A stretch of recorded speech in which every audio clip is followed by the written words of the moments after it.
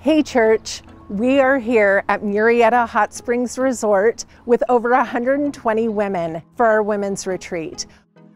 While we're only up here for the day, this retreat has created space for these women to experience God and restoration.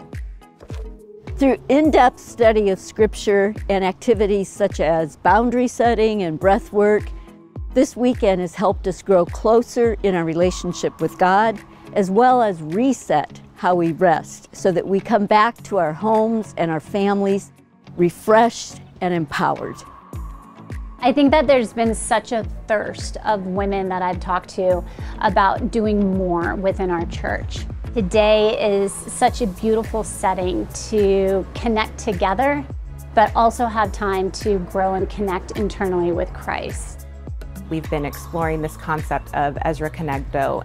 It really encapsulates everything we are. We are warriors. We are suitable for the task that God has put us at. What I really loved about being here today was to see the wide range of ages of all the women that have come. They're all seeking a closer relationship with Jesus, and that's a place I want to be.